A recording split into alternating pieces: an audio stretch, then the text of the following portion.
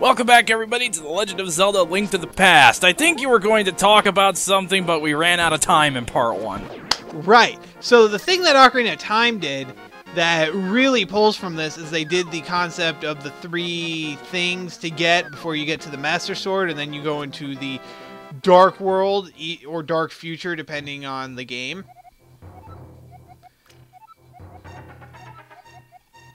Also, we have to talk to Sahalasa, or whatever the fuck his name is. Old guy! Old guy number 1! Yes. Who am I? Ah, yes, Gives the you the Pegasus shoes as prize for defeating the first dungeon. Which, I think those only ever showed up again in 4 Swords. Link's Awakening. What, were they in that? Okay. I'm pretty sure they were in Link's Awakening. I don't know. I've never played any of the Game Boy titles. Like, for more than... Well, I do plan on playing some of the at least some of the Game Boy titles for this channel, so you'll get a chance to see them. Yay! In, like, 2015, when I finally decide to fucking do it. Ah, you piece of shit. Sniper Octorok. Pegasus boots, hold A, and just travel fast. Yep. It's a great way to get from point A to point B. Yep. It's almost better than a horse. But not quite. Although, a horse in a world map that's this small would be kind of unnecessary. I love how you can outrun arrows with the Pegasus boots. Yes. They're that good. You can outrun pretty much any projectile attack. Right, time to head to the village.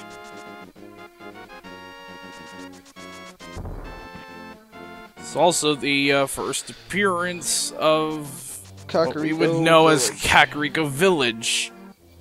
There have been villages in previous games, like you went to villages and towns in Zelda 2. But none of them were Kakariko. At least I don't think. I've played Zelda 2. Well, wait, you can get all 4 chests at once? Yep.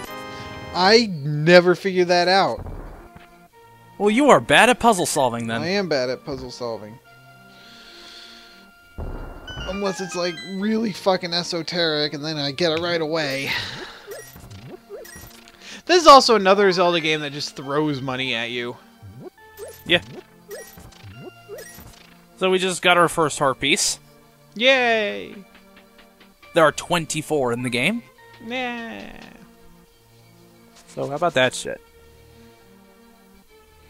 That's like a third also, of the amount that place right there totally won't come back to bite us. What are you talking about? Yeah. So yeah, the aesthetic for Kakariko Village tends to be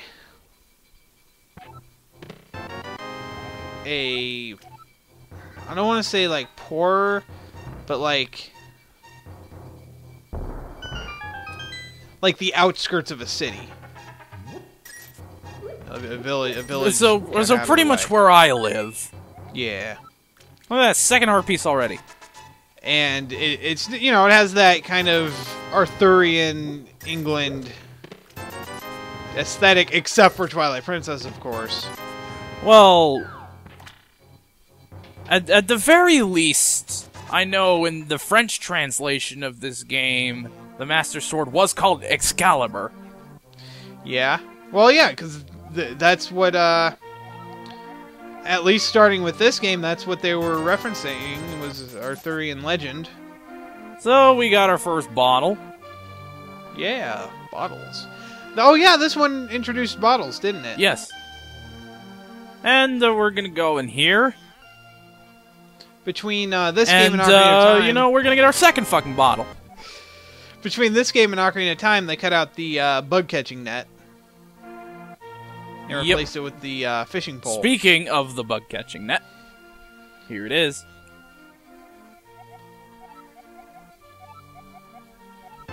Evil air coming down from the mountain. Okay. This also expanded upon Adventure of Link in that while there's NPCs, they are also they're less generic. Although nothing will beat I Am Error. Yeah. But things in this game are explained more too. Yeah. Doorways and stairs will only help you so long, Link. For so long, Link. Yeah. This Obviously, is basically just a room with a bunch of goodies if you want to restock on shit.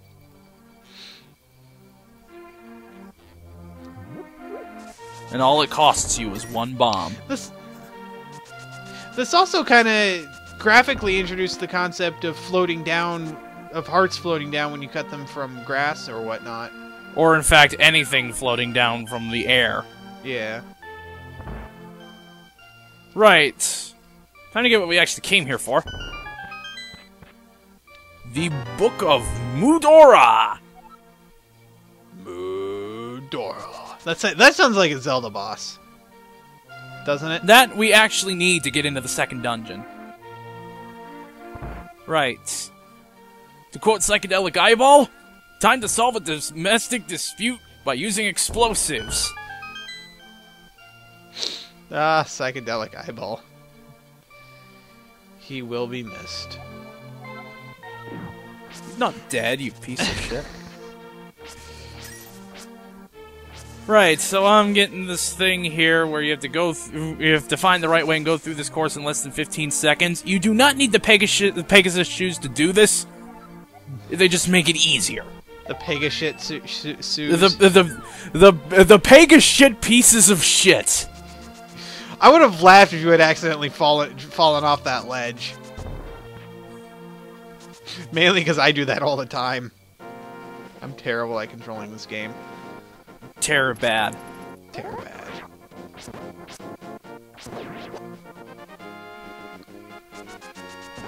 The fuck out of my way. Out of my way, jerk ass! Pretty much. Ah, Bender. Truly a role model for all ages. I think Homer Simpson actually once said that too. Oh yeah, this also introduced Link having a house and, like, residence. As opposed to just being some guy who showed up one day. I was like, yeah. Right.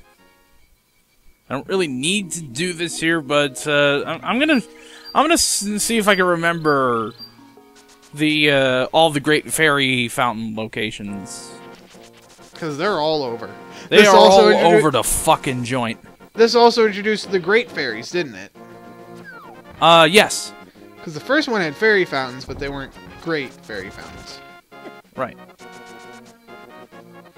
Man, damn. Okay, now we're going to make a little bit of a detour. First stop is here.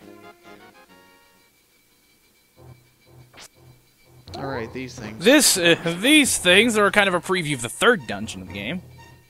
Oh, I didn't know you could cross over. And you don't fucking need arrows. Holy shit. You just have to get to the very bottom or the very top of the room. And there you go. I never knew that.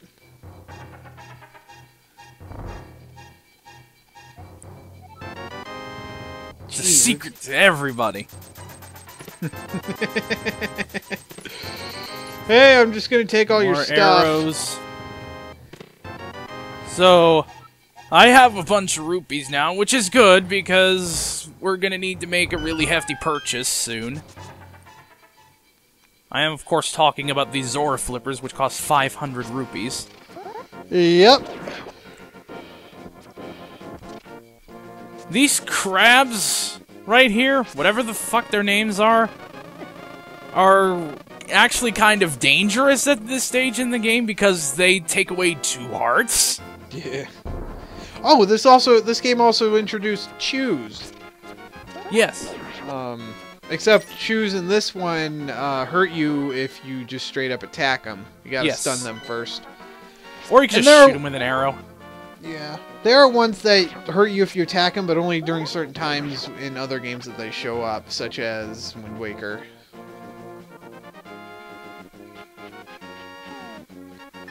Right. Here's what we actually made this huge detour for.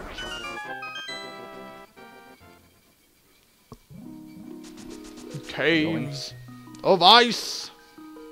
And we get the ice rod, Oh, goody. which is good because the ice rod actually makes the boss of the second dungeon a little bit more tolerable. Yeah. Granted, that is if you can aim the fucking thing properly. Which can be a bit of a pain because it's kind of delayed a little bit. And I figure catch a couple fairies here, just in case. You never know what can go wrong in an LP. Go back, you piece of shit. There you go. Nope. Oh, I went down to set it free. This is the best speedrun ever. Yeah. We're only 2 parts in, and oh god! See? 2 hearts. That thing just fucking hunted you down.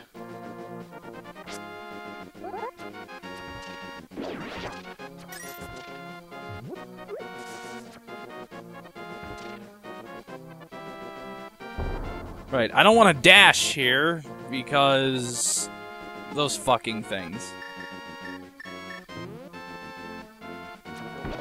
You can just take them out with arrows. That is if you can aim it properly.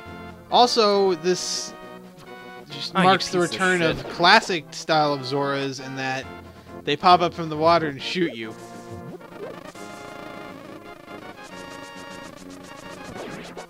Fuck you, you crab. That crab is now deceased.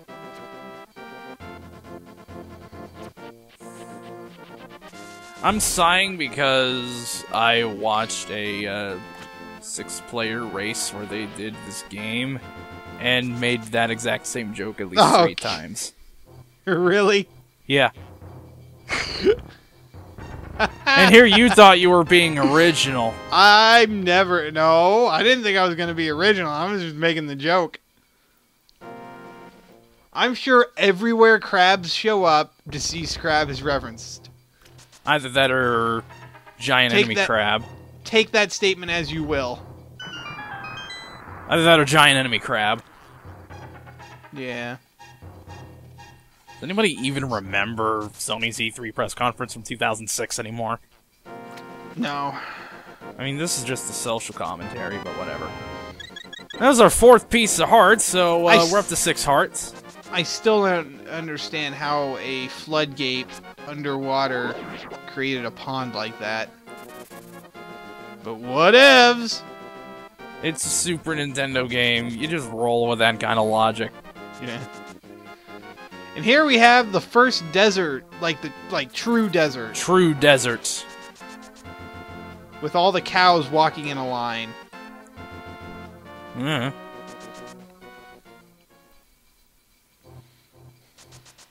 It used to be a ranch, but that's from the Great Cow Famine of 1222.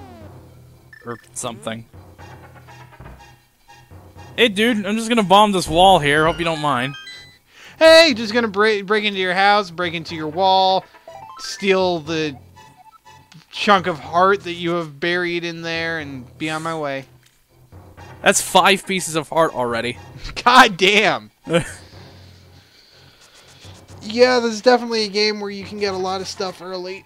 Yep. Something that really wasn't repeated until Majora's Mask. Yep.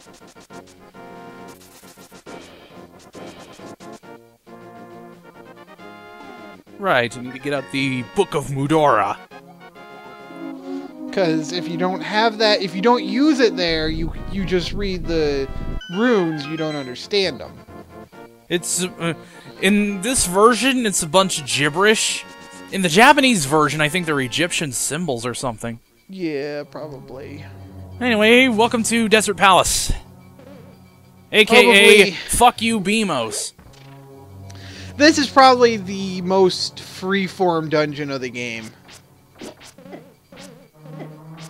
You can easily complete this thing in like 6 minutes. There's really I didn't, because I was a dumbass. There's really not a set path. Right. Unlike- Take this key, run into the Beamos.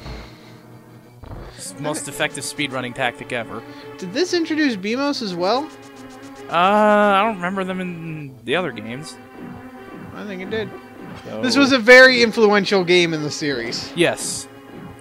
We will keep mentioning examples of that. That 'Cause why not? exemplify the thing. We take this key and go over here. You kill the 3 enemies in here. And of course run into one, because I'm a dumbass. I'm like, you know, fuck it, get the compass. The map is actually in the northern part of this, of that big room we were in. Like, if you take one of the 2 central northern door place things. But fuck that. That door up there is a trap.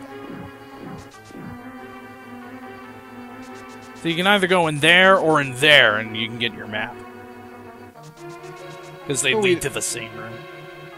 We don't need no map. Nope. I know what I'm doing. At least I think I know what I'm doing. This is an interesting dungeon in that it sends you outside of the dungeon at one point. Yes. We're gonna see that soon. Not just yet, though, because I still have to figure out of, like, wait, that's not how we do this. And then I'm just like, wait a second, this They're is not where tricking you. the big key is. Back here is in-dungeon fairy spring, so... Which is nice. If you need one, there it is. Also, I completely walked over the top of the Beamos sprite. Nice. And did not take damage. That was interesting. Pro strats. I don't know if I would call it pro. Dumb luck is what I would call that.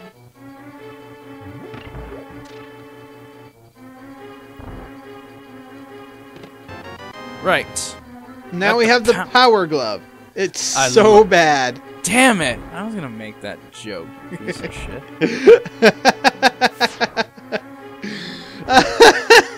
Just stealing everybody's jokes tonight. Also, I somehow have managed to avoid getting hit there. Screen transitions. Yes, screen transitions will save your life, literally. So obviously the power glove was released before this game, correct? Yes. So they had to have been referencing that at least Also, a bit. piece of heart number 6. Jeez. We already have a quarter of the pieces of heart in this game, That's awesome. and we got them all in this one video. Man, eight rocks. That's what I'm Yes, calling the 8 rocks.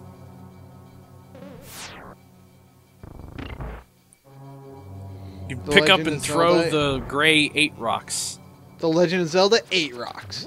Also, goddamn these floor tiles. Did they have the flying floor tiles in the previous games? Don't think so.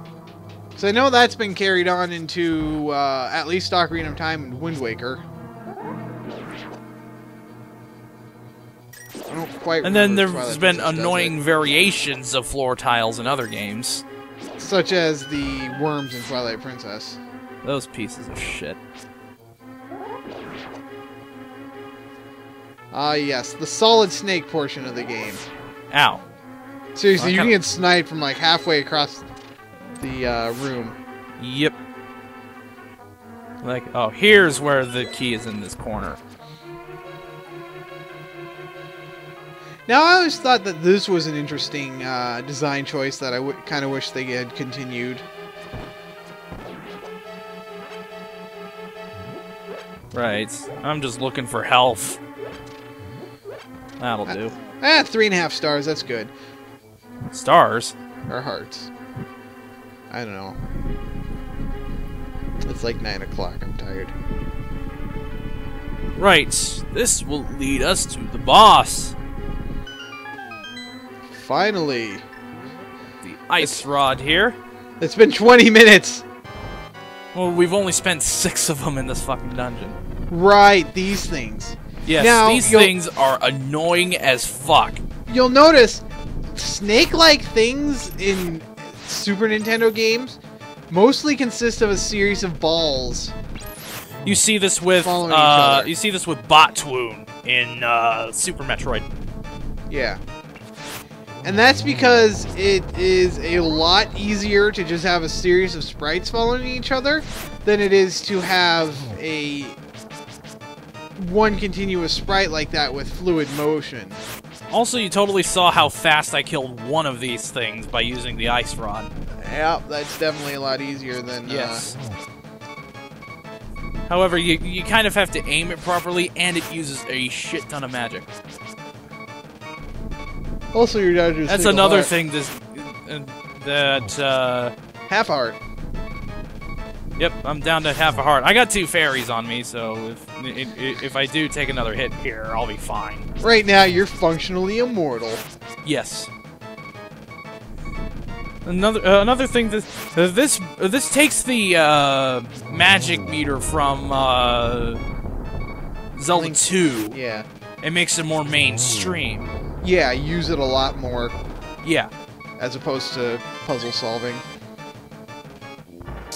Well, yeah. If you're looking at this from looking at successors, they fucked up the colors on this one. This one is apparently the Pen of Power, but anyway, more discussion on that in part 3 apparently. Woo.